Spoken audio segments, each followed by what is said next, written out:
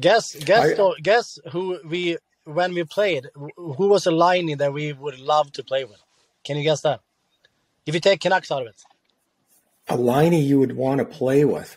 Ooh. During our career.